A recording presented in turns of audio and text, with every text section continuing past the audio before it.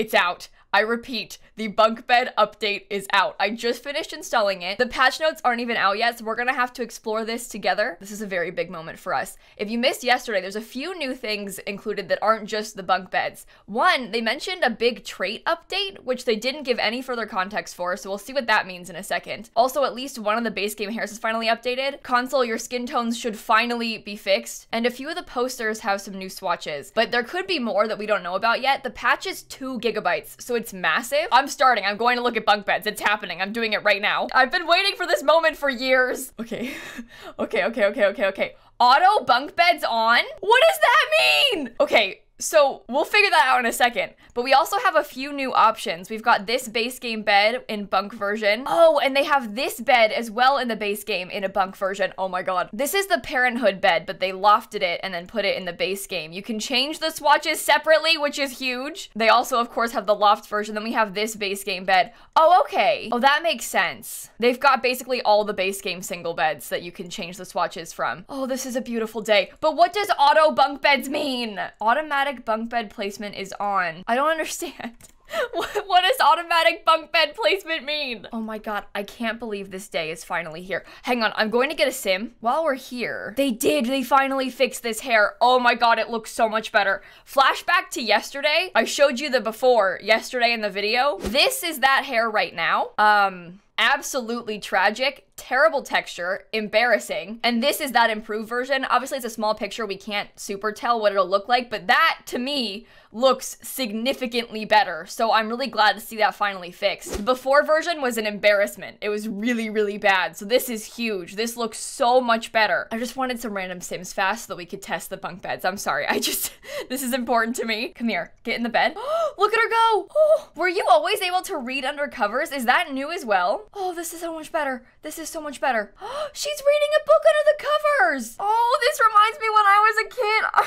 I'm so happy. Basically, any single bed will snap into the bottom bunk. Obviously, they don't always look great because some of the frames are a bit weird, but you could totally make some of them work. Oh, and it holds them together. Oh, interesting. But yeah, some of them look a bit weird as the bottom bunk, but any single bed will snap there. I'm still not sure what auto bunk beds means. This is like the happiest day of my life. I'm not kidding. I can't believe we finally have bunk beds. So my theories are correct. You can snap any bed into the bunk, the bottom bunk at least that we thought, and they also added 2 new ones. I'm looking quickly if there's anything new around here, although I don't think there is. I'm guessing they've just adjusted like the tuning of the current traits. Yeah, there's no new ones there, and I'm not sure there's any new traits in Cass. Yeah, same number of traits. I wonder what the difference is. All they said was trait improvements. So like, that doesn't mean anything. I was trying not to get my hopes up too high, but I guess we just wait and see. Let's see about putting desks under here. Oh. The desks don't automatically slot underneath, only the beds do. Beds will automatically slot, it looks like. See, but desks don't. I wonder if your Sims can still use them. Like if I move objects, place this, let's find out. Oh no, he won't. Well, he can sit there. Oh, that's weird. Okay, when I was clicking on it, it wouldn't work, but I had him sit in the chair and he can use it. Yeah, the desk doesn't snap. I wonder what else snaps. Does anything smaller? No? Any toys? No? Well, then what's the point of having the bed lofted? Genuinely, what? Okay, this is not. So if I stick a dollhouse there, and maybe if I stick like a bear underneath this one, let's see if the kid can actually use them. Okay, she will use the toys underneath it. It just doesn't place automatically for some reason, but it is functional. That's good. Same with the desk, it looks like. Can you still sleep in it? Ah! Oh no. Okay, so she can use this one with the thing underneath, but she can't use this with the dollhouse underneath? What if there's a desk underneath? Oh, it's not, she won't route to it. Oh, that is upsetting. That is not good. What if the bed was like this? If I like L-shape it, can you use it now? Okay, interesting. She can't use it when there's a nightstand. How weird. I wonder if we like scoot it closer, if it would work. It seems like you just gotta get it further away from the ladder. Oh, automatic bunk beds hides the ladder that's on the side of the wall. Do you see that? Like when the ladder is there, then it goes away. If I turn it off, ladder stays. Oh, that makes sense. That makes sense. I wonder if they'll change it at some point so that the Sims can climb up. Cause I want to have a lofted bed. This makes me feel sad. I'm really confused about why you can't put things underneath the bunk bed. Like, she'll sit there, but then she won't use the bed. Like, isn't that the whole point of having a lofted bed? Even if the stuff is like scooted over, it doesn't work. Oh, interesting. Okay, this tile is fine. It's this tile that you can't get into. Cause remember we had that stuffed animal there too and it worked as well. So if I stick like this, yeah, okay, so anything on that tile will work just fine. You just can't have them on both tiles. Upgrade. Massage controls and mattress firmness? Okay. Oh, we've got some new poster swatches. That's huge. They haven't done this in so long. Yeah, more diversity in it. Thank God.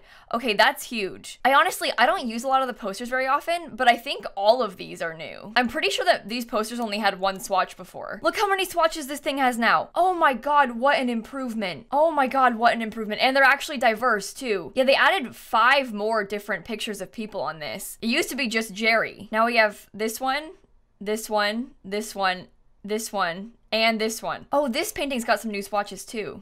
Look! Oh, what an improvement. I'm so glad they did this. I wasn't expecting them to do this, especially not today. That's a very pleasant surprise. This one too has new swatches. Oh, that's beautiful too. It seems like pretty much every base game picture that had a person has been updated to have more swatches. Even the scary rocket ship one has more. Yeah, look at that. Patch notes, patch notes. Okay, they actually updated 2 hairs. We had this one we noticed before, but they also updated this one. These look so much better than before. We noticed all these poster updates. You can see all the additional swatches they added. I'm so glad they finally did this. Okay, also on the gameplay side, we have made some targeted improvements to a selection of base game personality traits to make them more meaningful in gameplay. The idea is to provide these traits a noticeable improvement so simmers can identify the specific traits with more obvious visual cues and apparent unique behavior. So they improved bookworm, cheerful, clumsy, genius, gloomy, glutton, good, goofball, hates children, hot-headed, jealous, mean, neat, non-committal, perfectionist. Oh my gosh. I think that'll be hard to check just right now, but I'm glad they did that. They made some updates, hopefully big updates, to make those traits seem more meaningful in gameplay. Wait, a new relax posture. Did I miss that? Wait, we can finally relax in bed? No, you don't understand. You don't understand. We've had this game for like years and we've never been able to relax in bed. I think I just didn't realize because we used to have that in older Sims games and I just didn't even notice. Back in The Sims 3, you had to have both your Sims relaxing in bed and then you can have them woohoo. Just in case you were curious. Oh my God, because you can relax in bed, you can watch TV in bed. The fact that you couldn't do that this whole time, this is huge.